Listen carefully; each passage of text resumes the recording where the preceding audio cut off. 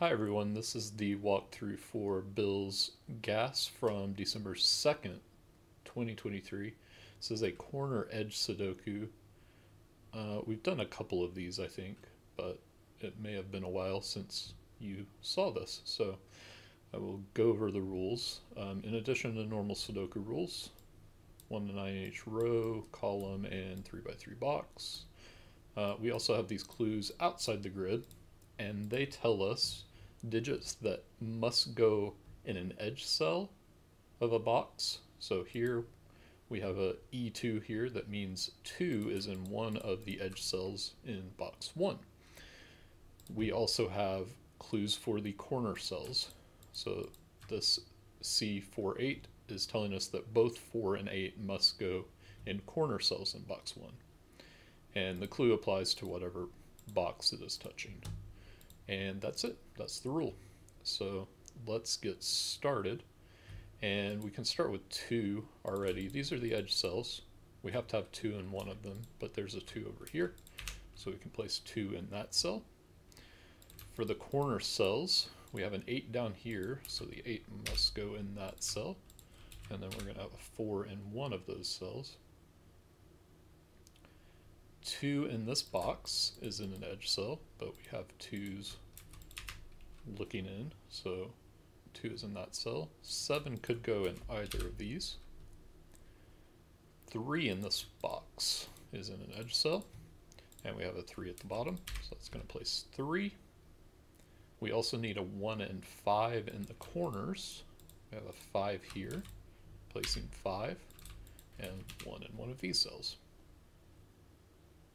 And there is some degree of symmetry here. We're kind of doing similar things as we go around. Edges in this box contain 7 and 8. 7 can't go here or here, so it isn't one of these cells.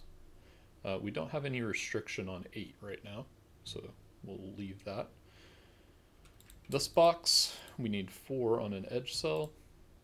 There's a 4 there, so 4 must go in that cell. We have 2 and 6 in the corners. Again, we have a given 6, which is placing 6 here, and 2 in one of these 2 cells. This box, we need 5 and 6 in edge cells. 6 can't go here, 5 can't go here. That's not super helpful yet, so I'm not even going to mark it. And here, 1 in an edge cell. The 1 here places 1.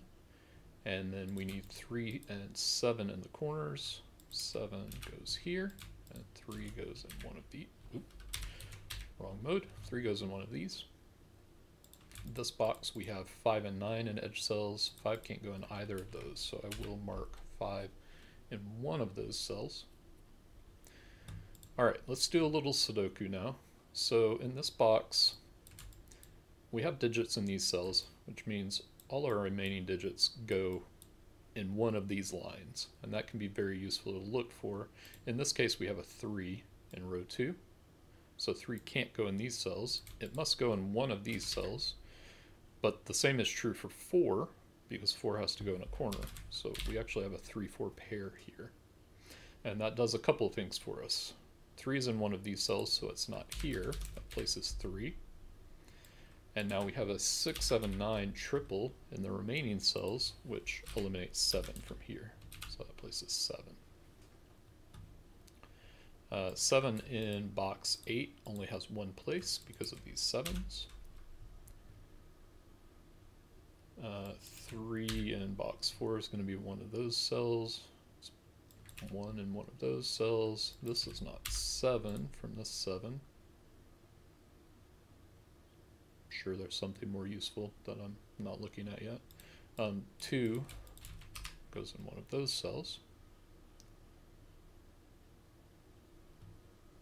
Alright, let's keep going around looking at these sorts of patterns.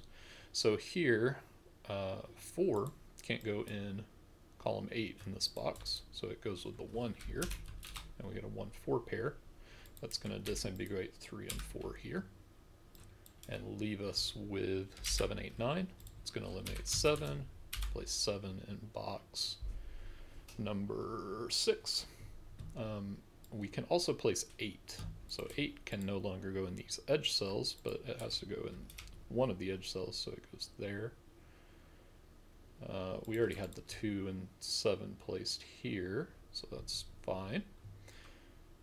In this box, we can't place 1 in these cells, so we get a 1-2 pair. And that places 4 and 1. That gives us 5, 8, 9 here, but we have a 7, 8, 9 triple looking down, so this is the 5. 8 gives us 9 and 8 there. We're left with 5 and 9 in this column. We haven't given 5. In this column we need 3 and 4. We haven't given 3. And then we need 1, 2, and 6. That's not 1. That's not 2, because the 2's in the central box. This row, we need 2, 3, and 6. 2 can only go here because of these 2's. 3 can't go here, so this is 6 and this is 3. And we still need 5 and 6 in edge cells here. And the 6 tells us this must be the 5 and this is 6. We have these clues complete, these complete, these complete, this is complete, these, this. So really we're only down to this clue at this point. The 5 here resolves the 5 at least. In this box we need 2, 5, and 9. 5 can only go here, 2 can only go here. That gives us 9.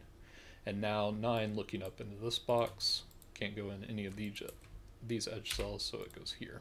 That gives us our 1. That's not 1, so this is the only place for 1.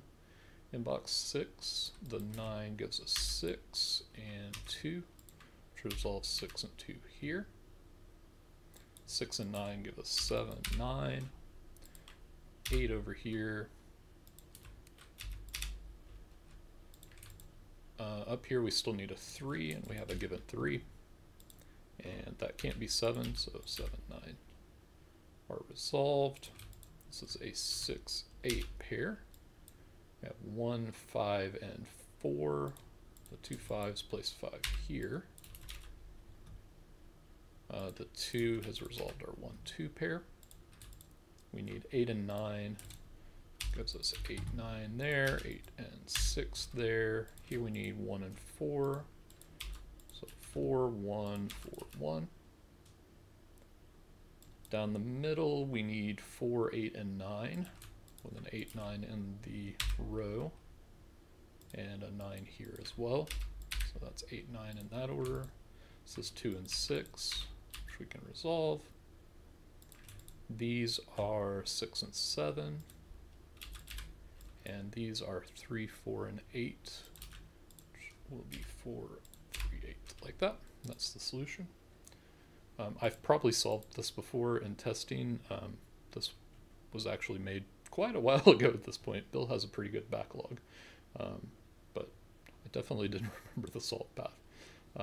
It's a neat solve path, the way these triples work. This is a pretty common thing to look for. Anyway, hope you enjoyed it.